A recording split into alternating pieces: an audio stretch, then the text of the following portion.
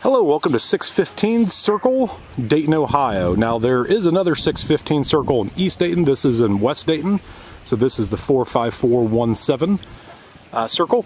We're standing out in front. As you say, we have a split rail fence through the front yard that fences most of the front yard in, except for this little section right there. Do have a shed in the backyard and a decent sized backyard. Partial fence in way of the neighbors' fences, kind of make a partial fence on it. But good updates on the inside, very clean, ready to move into, updated windows pretty much throughout the house, and a nice house. Let's go in and take a look.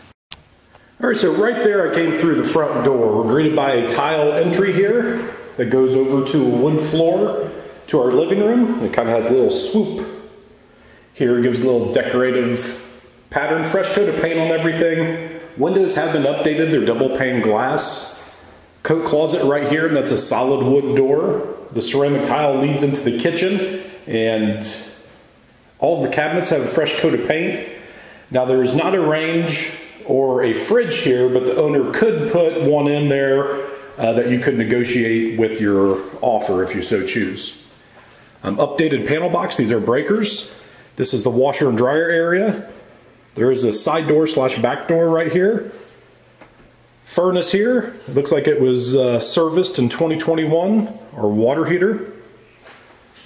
And coming out here we have 3 full bedrooms and 1 full bathroom.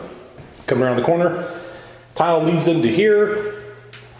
Bathroom, very clean, very nice. New flooring in here. I'm not sure if that's a new vanity or not. That may be a new vanity, not 100% sure on that. Bedroom 1, this is in like the middle left side. There is a closet over here.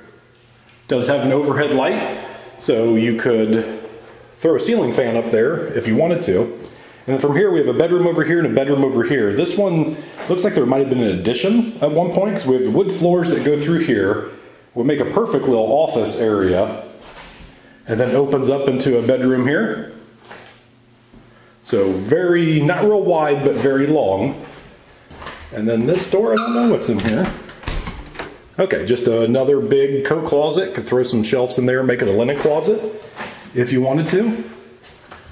And then the third bedroom, this is on the back left of the home.